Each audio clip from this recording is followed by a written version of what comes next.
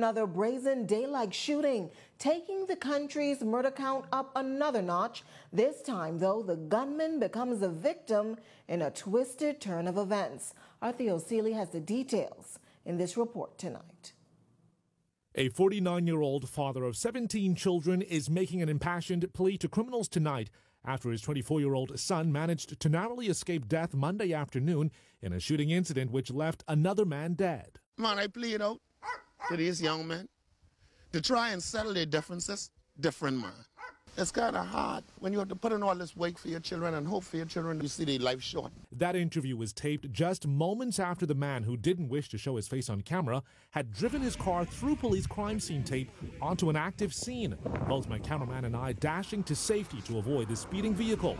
He jumped out of his car in a fit of rage and concern. Once we were able to speak with him, let him know the situation. If you notice, he calmed down very, very quietly and quickly without any incident. Well, here's what police say happened Monday afternoon. An orange-colored Nissan March with 3 males pulled up to a residence just south of Ficus Street on Pigeon Plum Road. Police say 2 males exited the vehicle firing shots at a male resident of that home, but luckily the intended target escaped. But here's the plot twist. It is believed that one of the gunmen accidentally shot his would-be partner in crime. During the time that they were firing shots at the intended target, they accidentally shot one of the males who came with them to this residence. The intended target, along with 2 other males, are in police custody, assisting them with their investigation. The culprits currently remain at large. The deceased's grandmother identified the victim as 24-year-old Ken Lewis Jr. He leaves behind a little girl. These children don't listen. Was he a person to be involved in questionable activities that would have landed him in something like this today? When you say he doesn't listen, what do you mean by that? Well, you talk to your children, they don't listen but company. As for the emotionally shaken father of the intended target, I still in shock. I still try and hold my little 10-year-old, my little grandchildren.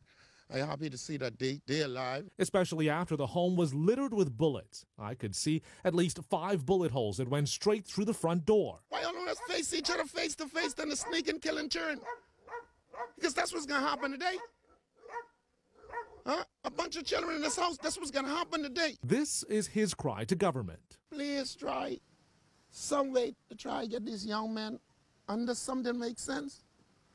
Because they're idle. Meantime, police maintain. Parents, turn your children in, bring them in, let us resolve these issues. Theo Seeley, Eyewitness News.